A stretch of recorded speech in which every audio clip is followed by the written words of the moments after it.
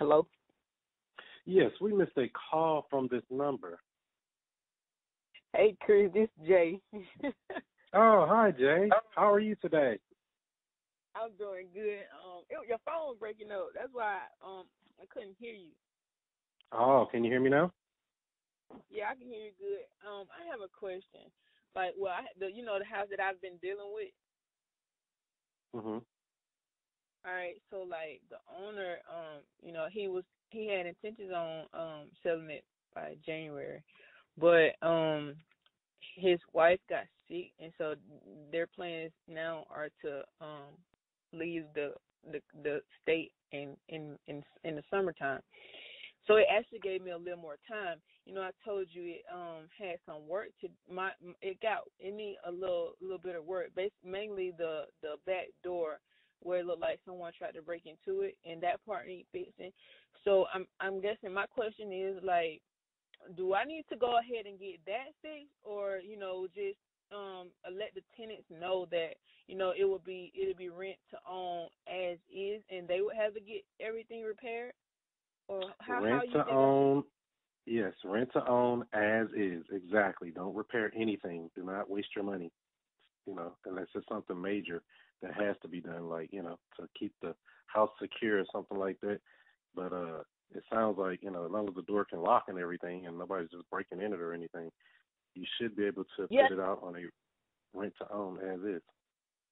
yeah. See, that's the thing. I feel like that's the only part I need to take care of, because like the person, whoever it was trying to break into the house, they couldn't get in, but they messed the door up on the inside. So like on the inside, the door can't lock. So I feel I just think that I don't think nobody would want to.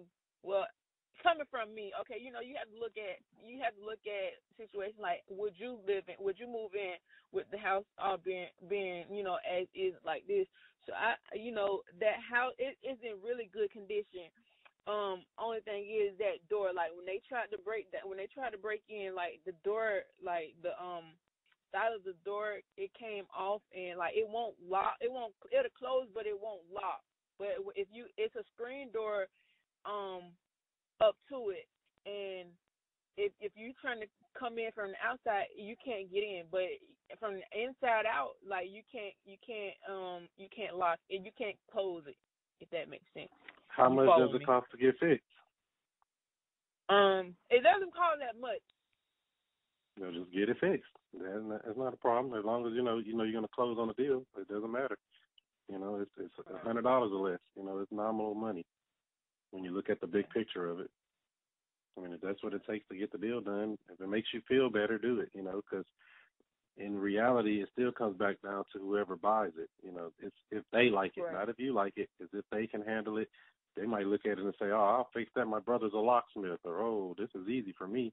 You don't know. You got to let the marketplace tell you. I try not to Okay. answer. I don't try to think for people. I just present options and let them tell me what they can do and go from there. Mm-hmm. Because you might, be putting your own, just like when you put it out to a rent-to-own buyer, instead of saying, "Oh, I Mm-hmm. need 5,000 down," why would I say a number first? You ask them, what can you put down? They might tell you Right. $20,000 or $30,000 down, and you put your foot in your Yeah, mouth and that's start what. saying a low number. So don't say no numbers. don't just present options and Yeah, let them tell you. that's what I done learned from you and LeGrand. Like, not don't speak on no number. Like, just ask them what can they put down, and how much can they pay a month for rent. Yeah, it's basic, simple questions. They're gonna all ask you this first, but I still ask them. It comes back to they need to say a number when the smoke clear.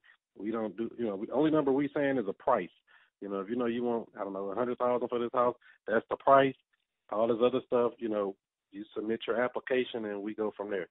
I've got a simple Mm-hmm. little one-page document I created that just, or they can just tell me on the phone. It's easier, but if it makes them feel better, here's a little pre-qualification application. How much do you have to put down for a down payment? What is the most you can pay on a monthly rent? How soon are you looking to move? Stuff like that. The basic Mm-hmm. 2 or 3 questions, and once you get those answers, you can make a decision. Now, if somebody get on the Okay. phone with you and say, "Yeah, I got $20K down," they might get your attention a little more than one of these guys rolling up. "Well, I got $1,000." Man, get off my phone. You ain't talking about now $1,000 to get into this house. Not happening. You know what I mean? And you're going to get a lot of those tire kickers. You know, there's nothing wrong with it. They don't mean any harm, but you just have to identify them yourself prior to putting them in the house or even going through any of the process any further from that. Right, right. So, another question. I know, like, I be having stuff, and like, as soon as I get off the phone, I'm like, damn, like, I need to ask him that. Like, okay, say for instance, all right, we close on the house, in the end of this month, the beginning of February. So I know you said it's 2 months out. Allow him to continue to pay the mortgage. So that'll be like March, April. Start paying it. I mean, I should be able to get someone in. So let me wait before I even say what I was gonna say. Like, what happens if you don't find nobody up until that period? You'll have to take that payment, but you'll find somebody. The demand is higher than the supply. There's more people that want to do a rent to own out here than there is to do rent. More people that want to buy a house that don't have the credit, they have cash. And you're coming into tax season now, as long as the government shut down don't last too long. But people got money, believe me. You'll be surprised. It's a whole other market that most people don't tap into at all. You know, there's very little competition on rent to owns. I mean, if somebody got $5 or $10 or $20,000 just sitting and they want to move into a house, they qualify. You don't even care about their credit. I mean, you can care personally, but I don't care. Can you make the payment one, and do you have a healthy enough down payment so if everything goes wrong, I can get you up out of here and I'm not going to take a loss? You see what I'm saying? So it's not, you won't have any problems. So it's just part of your offer to your seller there. So say, yeah, we're going to agree to this price. We'll go ahead and close this thing next week. As soon as title clear, go close it. Don't wait, because you want to close the deal so you can protect the deal. But you just put it into your agreement with him. I start making payments on March 1, or I start making payment on April 1, some date. It's vacant now, right? Yes. Okay, because if it wasn't vacant, you would say something a little different. You would say we start making payments X number of days after vacated. So you don't have a house with somebody sitting in there and you can't show it or you can't do what you need to do. But since it's already vacant, you just pick a date out in the future. Say we start making payments on March 1 or we start making payments on April 1. March 1 should be good, but, if you feel better, if you feel like he can do, the further out you give him, the better. Because if you get a tenant buyer next week, you get to take that rent in all those months for free. That's your money. You see what I'm saying? So it's all about the agreement, but that's part of your negotiations with them. Yeah, we'll go ahead and do it. We'll do all the other stuff we, talked about. However, we'll start making payments on March 1. That'll give you a little bit of time. But, unless it's like a rough area or something, it shouldn't take you that long. It takes just a few weeks normally. If once you get some good marketing out there, good arrow signs and little other stuff I'll show you about when you get to that point. But it's not that hard to find a tenant buyer in reality. Okay, I think I'd be overthinking it. That's all it is. Like, yeah, it's kind of scary, but you got the house. So once you got the house, you got the power. Until then, we just thinking about it or planning about it. That's why they always teach close the deal, protect the deal, because somebody can flake out. Oh, well, I got till summertime. You don't need till summertime. You get the house, and you still got the control. Then you get that seller out of your way. When that seller's out of your way, you can do whatever you want to with the house. You can Airbnb it. It's your house. You see what I'm saying? You got the power then. But you want to put it out on a lease option because you get that money. But still, you got options at that point. You have zero options when you don't own the house.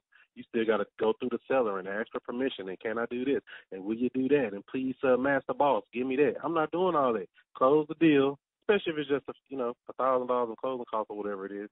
Close the deal as soon as possible, and then go ahead and set it up to start your marketing for your tenant buyer. You can actually start marketing for that already. Yeah, that's what I'm gonna do. Yeah, you need to go and start marketing for that now. So you can start building up your buyers list. That's a different type of buyers list. See, this is completely different from wholesaling. Wholesaling, you deal with people trying to be cheap and trying to be, I need a deal, and it's all about the numbers and all that. With this stuff here, with rent to own, it's not always just about the numbers. It's about, do they want the house? If they see the house, they go look at it. Oh, man, I love this house. I can paint this, and I can do that, and I can fix this and make this look like this. Great. Your baby. How much you got to put down? 10 grand? Good enough. 20 grand? Good enough. 30 grand? Sold. Get them in there. You see what I'm saying? Look how much money you get right back just that quick on the front end. That ain't counting your passive cash flow while you wait. That ain't counting your money on the back end. That's just the front end money. It's like a whole other monster. So I would say go ahead and get the deal closed ASAP. get that title in the escrow, and you have a title company there, right? That can do the deal, Yeah. right? Yeah. Yeah, go ahead and get that thing in there and try to get it closed as soon as possible. Next week, if possible, close the deal. But then you work on still promoting and marketing to get your tenant buyer. You can start that already too. Okay. All right. If he already agreed to it, you could start marketing for that, because you could double close it if you're good enough. You might have a buyer at the exact same time you closing that deal. You see what I'm saying? And use their funds for it if you're good. But that is not required. That is an option. But like mine was a week apart. I had to front the money, but it didn't really, it didn't hurt me. But it was like, man, it's scary. Like you think, like, man, what if I do this? What if it mess up? What if? But you got a free house. Or you got a house for a couple $1,000s. You're not going to get a house anywhere for a couple $1,000s anywhere in America, other than this type of way that I'm aware of. Yeah, that's so you still got the power. I think I be stuck on the what if a little too much, but you never know until you do it. Oh yeah. Well, but like I said, you got the house. Once you got the house, you good. That separates all the other craziness. I got the power now because I don't need to go through that seller and beg him, and you think I can do this. It's already negotiated with them. You close the deal with them, ASAP, they out of your way, and then it's your baby to deal with at that point until you get a tenant buyer in there or, do another option. But I would say go ahead and, put that rent to own on out there. Start marketing for that ASAP. All right. So did you get that phone? Did you get that phone call system thing I sent you? Yeah, I got it. Yeah, because you need to get a phone number dedicated specifically for tenant buyers.